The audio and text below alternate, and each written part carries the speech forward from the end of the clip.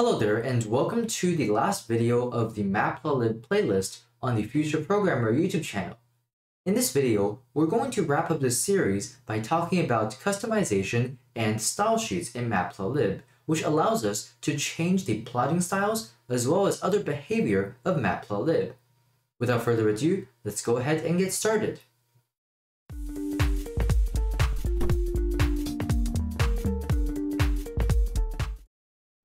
Matplotlib lets us change its configuration and styles in the following three ways: rcParams, style sheets, and by modifying the Matplotlib rc file. Now in this video, we'll be discussing the first two methods since the third one is rarely ever necessary and can be done using the first method anyway. Let's first import the necessary packages and modules as you can see here. So let's import numpy as np and matplotlib as mpl, as well as matplotlib.pyplot as plt. Now notice how we import the entire matplotlib package in addition to the pyplot module that we usually import. Since we're only looking at customization and style, it doesn't really matter what kind of plots that we create. It just needs to be some sort of plot. So here I'm going to create a function that uses cosine to graph a plot that looks like this, as you can see right here. So it's kind of a wave or a couple waves in a graph using lines. The first way of customizing Matplotlib is rcParams, which stands for Runtime Configuration Parameters. So rc stands for Runtime Configuration and params stands for parameters. Now we can change these configurations using the matplotlib.rcParams variable. Let's first print out the length of this variable, which is kind of like a dictionary with key value pairs. And we can see there are 308 parameters that we can customize to our liking. And we can see the specific parameters using mpl.rcParams. And we can see things such as, let's take a look here. So we can see, if I scroll down, we see all types of different configurations. For example, a very useful one would be figure.dpi, which is defaulted to 100. Now this customizes the resolution at which our plots are drawn. You can also see a lot of other customizations: font.size, font.style, .variant, .weight. These are just a few for the different fonts. And you can customize any of these parameters to exactly what you need for your individual projects. So this variable is like a dictionary, so we can access and modify the parameters directly in Python using dictionary syntax. So we can print out matplotlib.rcParams passing in the key of lines.linewidth, and we'll see a value of 1.5 printed out. Now by default, this is the look of our plot that we create using our plotting function.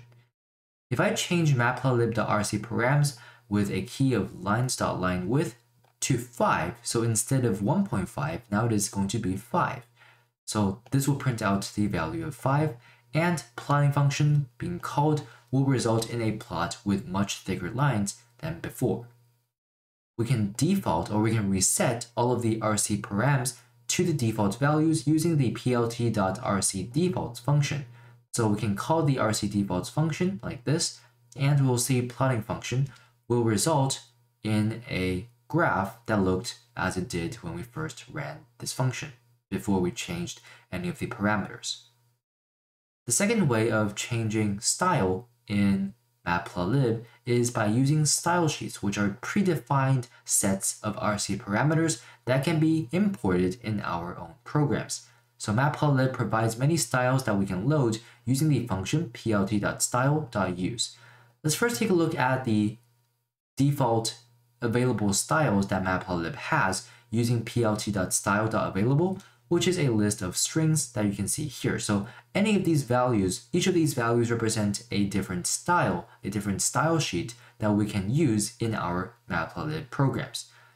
So you can take a look at the style sheets reference down here. I'll also be linking this in the description below if you would need that. And we can change the style that we use from default to plt.style.use ggplot. You can see this is a style that is indicated right here. We can put any of these values into plt.style.use, and we'll see a plot that looks a lot different than the default style of Matplotlib.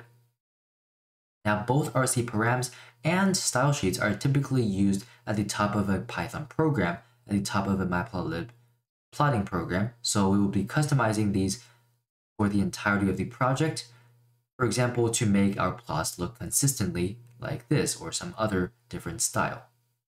So the next time you create data visualizations using Python's Matplotlib package, make sure to use rcParams and style sheets to customize the plotting to your own liking. And that's it for this video, as well as the entire Matplotlib playlist on the Future Programmer YouTube channel. If you found this video or any of the other videos in this series helpful, please consider subscribing down below so you can learn more about other programming concepts. That said, thank you very much for watching this video as well as any others that you may have encountered, and I hope to see you in future videos.